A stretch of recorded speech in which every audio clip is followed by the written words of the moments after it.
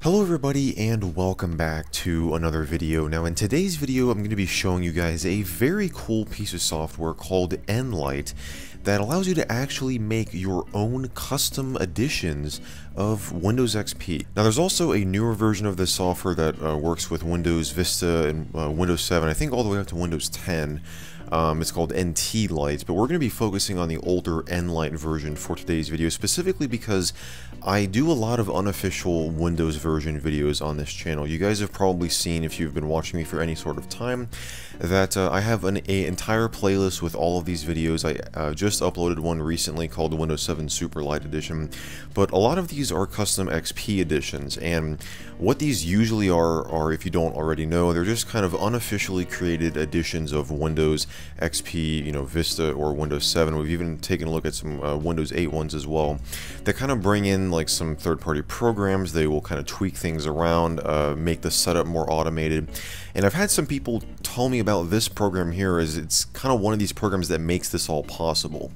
And it's called nLite. I'm going to have this link down below, and it is totally free to use. And I'm going to be showing you just how easy it is in this video to kind of make your own little edition of Windows XP. I think this is going to be a very cool video for any of you guys who watch this series of mine but kind of want to know how to do it yourselves. Well, this video will show you exactly how to do it. So like I said, I'm going to have this link down below, so go to the website, hit the download page, and you want to download the latest version, which as of this video is version 1.4.9.3. And like I said, this is the link right here for the Windows 7, 8.1, and Windows 10 version. We might save that for another video. We're going to be focusing on the XP version today. And once you download it and install it, and as it says here, if you don't already have .NET Framework 2.0 installed, you're going to have to install that. But once you have it installed here, this is what the actual wizard looks like. So when you start off right off the bat, it tells you what operating systems, what editions of Windows that it supports. You have Windows 2000, XP, or Server 2003. So you could also do this with Windows 2000 or Windows Server 2003 if you want to. But in this video, we're just going to focus on using Windows XP Professional Edition. So the first step you want to do is just choose your language and hit next. So before you can use this program to actually modify anything, you first have to tell it what files you want it to modify. So yes, you're going to need to have a Windows XP ISO image. What you want to do is open that ISO image with a program like WinRAR or 7-zip, and you want to extract all of the files to a folder on your computer. So I just made this folder called MJDXP, and we're going to go ahead and just drag everything from the ISO image into a folder, because what this program is basically going to do is it needs those files extracted from an ISO file. It's going to take these unextracted files and modify them, and then it's going to repackage it into an ISO file at the very end of this whole process. So you just want to go ahead and, like I said, extract everything, put it into a safe place on your computer. Okay, so once you've selected where the actual folder is located, you know, that contains all of those files, it's going to basically figure out what version of Windows that you're going to be using and what edition. So it'll auto-populate here for the product name. It's this is Windows XP Professional, and this is the RTM version, build 2600, so there's no service pack. So it's service pack 0, and it's version 5.1.2600.0, like I mentioned. It's got the file path right here. So once you kind of you know, glance over this just to make sure that's all correct, you just want to press the next button. And I already have a couple of previous sessions in here because I was actually using this before that I started recording. We're just going to ignore that and start like a brand new session. So we're just going to press next here. And right here is where the customization actually begins. So you have some options right here of things you might want to integrate, things you might want to remove, how you want the setup to behave, and if you want to create a bootable ISO image of this. So what I did is I just pressed the all button right here because we want to check out all of these options to kind of see, you know, what this program can actually do. So we're just going to you know, select all of them. You can obviously, you know, choose the only ones that you want to actually mess with. We're just going to go ahead and press next here. And the first thing that you can do, which I find very, very useful, is you can actually integrate a service pack right into this installation. So once again, this is the release to manufacturing, the Service Pack 0, if you will, version of Windows XP Pro. So what I can do is I can hit this select button right here, and I can then actually choose a service pack. So right here I have actually selected Windows XP Service Pack 2, and the installer will actually come up here and you can see it's actually going to be copying files from that executable file over to the installation folders basically for this custom edition of Windows that we're making. And right here it says integrated install has completed successfully. We're just going to press OK. And now it has been integrated. It basically just upgraded itself from the RTM version to Service Pack 2. Now you can't integrate Service Pack 3 into like the standard RTM version because you need to have Service Pack 2 installed first. So if you had a Service Pack 2 ISO, you could then take a Service Pack 3 exe file and use that to kind of pre-install Service Pack 3, if you will. But because we're using the RTM version, the highest we can go is Service Pack 2. So I've got that installed here, and now basically we're going to be using Service Pack 2. So let's go ahead and just press next here. And right here you can actually choose to add specific hotfixes and update packs. So if you had a update pack for a specific update that you downloaded from Microsoft's website that you want to integrate into this, you can do that right here by hitting the insert button right here. I don't have any of those downloaded currently, so we're just going to kind of skip this for now. And the same thing with the drivers right here. So if you had certain drivers that you just wanted to kind of get installed so you didn't have to do it after the OS install, that you can, choose those here. Again, I don't have any of those, so we're just going to go ahead and skip this. And right here is where you can actually start removing specific components. But before it actually lets you do that, it comes up with this little window here, and it lets you select things that you want to have like 100% basically. So things that you don't want to remove. So if I wanted to keep Media Center, if I wanted to keep Tablet PC and Remote Desktop, I can check those here, and then when I hit OK, it will now not let me remove those things from this list here so that I don't accidentally remove something that I wanted. So that's definitely very useful because it's very easy to accidentally, check something here that you might not want to remove, so that's a very, very nice option. But I mean, look at all of these options here. I can go ahead and expand this here, and I mean, I can literally, like, if I don't want WordPad, I can check this here. If I don't want the screensavers, if I don't want pinball, I mean, I can literally make this like an ultra minimalized version of Windows XP here. I can get rid of the internet games, I can get rid of the games, the defragmenter. Let's just try and get rid of all this stuff here. Drivers. We can go in, I mean, we're probably going to want to leave most of these, but let's say that you didn't want a Toshiba DVD decoder card driver, you can check that. So I can, let's say I don't want to use an iOmega zip drive, I can check that for removal. Under keyboards here, we can check all of these extra keyboard layouts that we don't need. The standard US English keyboard layout is not in here, like it's not an option to remove, but literally if you scroll down, you see we have US International, US Dvorak, Dvorak right-handed, Dvorak left-handed. We don't have just a standard US layout. So I think that that is just already kind of integrated into the software, and it's not going to allow us to remove that. But we can remove all these other ones that we're not going to use if you wanted to. Same thing with languages.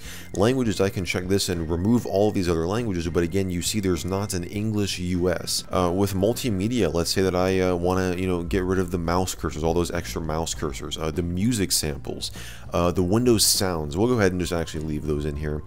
But the DirectX diagnostic tool, images and back, I mean, there's so much stuff that you can just remove from here. If you wanted to, you could literally check every single one of these and literally make this a bare bones, like, stripped down version of Windows XP. Under network here, I mean, we can remove Internet Explorer. I mean, who needs that? We can literally go ahead and remove Internet Explorer, MSN Explorer, Windows Messenger. Under operating system options, this is actually kind of cool. You can, if you want to get rid of disk cleanup, if you want to get rid of extra fonts, if you want to get rid of help and support, like I said, there's a ton of things. The Tor, I mean, I don't really use the Windows XP Tor. You can go ahead and remove that. And zip folders, I mean, this right here is, I believe it was XP Performance Edition, or one of the previous XP versions did not have, or the XP Unofficial Windows versions did not have the ability to create zip folders, and they very well could have used this program to remove zip folders. So this is probably how they did it. Services, you can, remove unwanted services. Same with directories. I mean, there's so much stuff in here. I've gone ahead and I have, selected a ton of stuff here. We'll just go ahead and press next here. And so right here, we already have a little bit of a issue. So it's, Synchronization Manager needs Internet Explorer. So this is something that I had not selected for removal. Well, it needs Internet Explorer. So what I can do is it's going to ask me, do you want to uncheck and keep the native component? We'll say yes. So now it's going to go ahead and move on to the next screen, and this is where you can customize things even more and kind of set up this setup process to be completely automated. You can literally enter all of the information you want, so things like the computer name, your username, the product key, and literally just choose, like for this unattended mode right here, we can do fully automated. That way there will literally be no user input. You can turn off the firewall, you can skip the out-of-box experience if you want to. We can go to run once, and this is literally if you had like a script set up added to the CD, you can actually choose in here to run that script on first login. So just for testing purposes here, we can type in WinVer and CMD and MS Paint, and have these three programs auto execute on the first login. So we'll go ahead and just choose that here. But again, you could literally have your own custom script to install third-party programs, enter it into this. This is definitely a way to do that. Under users here, you can change the name of the administrator account. You can have the guest account, change the name of that, add as many users as you want to. You can enable password expiration, owner and network ID. This is where you can give the PC a name. So we'll just call this XPMJD. Work group. You can choose what work group or what domain that you want it to be a part of. Your full name and your organization. We'll just put MJD. Why not? And yeah, under regional, this is where you can literally choose what language you want. You can actually set up a custom, like if you wanted your localization to be different from your keyboard layout. You can also choose the time zone. So I'm in the Eastern time zone. I can go ahead and select that right here. Components, you can choose if you want to install the Internet Information Services or the Security Configuration Wizard. Display, you can set a custom screen resolution. I always have my screen resolution set for videos at 1280 by 720, so I can set that here, and now it will automatically set the display resolution at 1280 by 720. Automatic updates, desktop theme. This is also very cool if you had like a third-party theme that you wanted to install, maybe even like Metro XP. I did a whole video on that. That'll be up in the cards if you want to go ahead and check it out. But yeah, if you want to install something like Metro XP or the Microsoft Zune theme, you could literally add multiple desktop themes here, and you can choose what theme you want to be the default theme. So let's say instead of Windows XP style, which is the Luna theme, I wanted the Windows Classic style, and I wanted the font size. Well, I guess you can't change the font size. If you want the classic start menu, you can see how customizable that this is. And we're not even done yet. This is just on this one screen here. Let's go ahead and press next and move on to the next screen. Now right here, you can do things like changing the profile path, the Windows path. You can enable OEM branding if you want to, so we'll go ahead and enable that, just for purposes of this video. You can enable or disable the press any key boot message. You can also, under setup here, and this is something that was also done in, I believe it was XP Performance Edition, you can choose to use the classic setup, so the sort of non-graphical Windows 2000 style setup. You can enable that here and even disable the background and just make it black, just a standard background if you want to. We'll go ahead and actually leave that on no here. But you can see, all these options in here, and under patches, you can choose to, if you want to have Windows file protection enabled. There's a lot of customizability in here. And again, we're not done yet. We can go hit the next button here, and this is where you can actually add specific tweaks if you want to. So let's say for the start menu, if I want to, under control panel, let's say that I want the control panel to display as a menu rather than a shortcut. Let's say that I want to disable drag and drop. If I want my computer to not show, if I want my documents to not show, my music, I don't want to show that, my network places, I don't want to show that, pictures, you can disable all this stuff in here. Network connections, disable that. You can choose to remove the username. You can remove Windows Update shortcut, show IE favorites, use small icons. You can choose to disable balloon tips, hide inactive icons, lock the taskbar. Visual effects, cursor shadow you can enable, active window tracking. Look at all this stuff. There's so much stuff. Like, I could spend like an hour video going through every single one of these. Obviously, I'm not going to do that. But you can see just how much stuff is in here. It's crazy. And there's even this show advanced options. Like, we weren't even taking a look at everything. There's so much more. It's crazy. We can go to next here, and now we're actually going to begin starting this whole process where it's actually going to modify all those files for us. So when we press yes here, it's going to take everything that we've already configured and it's going to first integrate all of the hotfixes, the packs, and the themes. Then it's going to remove specific components. It's going to process the setup files, and then integrate drivers, and then finish up. It's actually very, very quick here. Obviously, this does depend on how many things that you have removed, how many things that you've added, so it will take up extra time depending on what you actually told it to do. But you can see here that we're already on the third option, and I don't really think it'll take that much longer. We're already processing the setup files here. So here we go. It has finished right here, and it also gives us the total size of the installation. So that's 406 megabytes. It also lets you know how much you've reduced the installation by.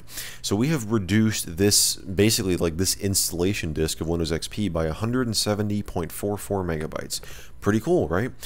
So let's go ahead and just press next here, and right here is where you can actually create the ISO image. So you can also burn this to a DVD directly from this program if you want to. You just have to choose burn image. We're just going to create an image. I'm going to call this MJDXP, why not? And yeah, that's basically all that you have to do here. You just have to press make ISO, and right here you just want to give it a name. So let me just call this MJDXP. I'll go ahead and press save. And now it will start to, repackage everything. So like I said, what it does is you have to extract everything from the ISO file, modify everything, and then it will repackage it for you. It does, like when it starts doing this, it says that the program is not responding. You just have to give it a little bit of time, as you saw here. Now it's actually preparing everything, and it will start to repackage everything. And this doesn't really take long either. It's actually writing it right now. Obviously, this would take longer if you were burning it to an actual CD, because it actually has to write it physically to a physical piece of media rather than just creating a file like with the ISO image. But there it is. It says ISO created successfully. It's got the path right there, and when we press next, that is basically it. I mean, that is how easy that it is, guys, to create your own customized version of Windows XP. So that is pretty much going to go ahead and wrap it up for today's video. I hope that you guys enjoyed this one. If you did, definitely be sure to give it a thumbs up. Be sure to get subscribed down below and turn on those channel notifications if you haven't already, to get notified whenever that I upload a new video, which I do every single week on this channel. And also be sure to leave me a comment down below. Let me know if you guys want to see a follow-up video to this where we actually take a look at the custom version of Windows XP that we just created. If you guys want to see that, be sure to leave a comment down below, along with any other just general comments, questions, or future video suggestions. I always enjoy reading what you guys have to say. And as always, I just want to thank you all so much for watching, and I will see you in the next video.